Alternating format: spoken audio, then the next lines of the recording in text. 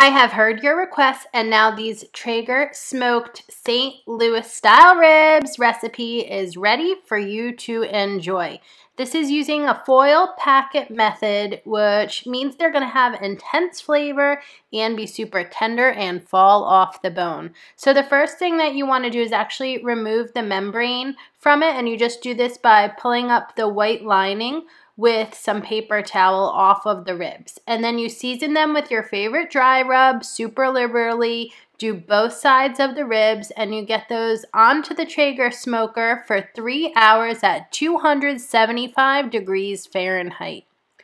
Okay, here's the fun part. You take the ribs off of the Traeger, so they're done smoking for the first step, but you leave the Traeger on and you get your favorite beer ready, because in a little foil packet you want to add some beer, some honey, and then put the meaty side down and the bone side up of ribs in there.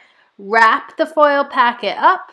Put another piece just to make sure it's totally enclosed, because you're actually going to flip it over so the meaty side is up when it goes back to smoking. So you want to do that for all 3 racks of ribs, and then they go back onto the smoker and they smoke for about another 2.5 hours, and you just want to make sure that they reach an internal temperature of at least 185 degrees. Now while they're smoking, take like 2 minutes to make this barbecue and beer sauce. This is going to be so delicious to rub all over those ribs, brush it on. It's ready to go once it gets simmered and bubbly like you see there. And then you take the ribs off. I swear this is the final step. You take the ribs off, you flip them.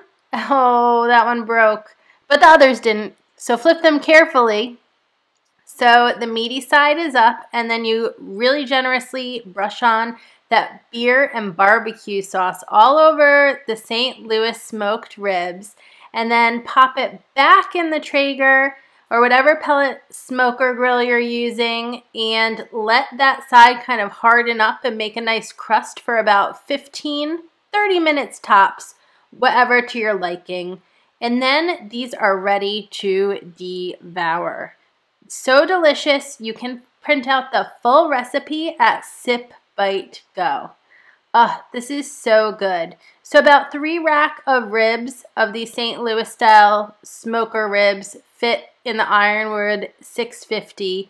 And I did 3 racks because that's exactly what you usually get if you get them at Costco or a large store like that. These were so good, guys.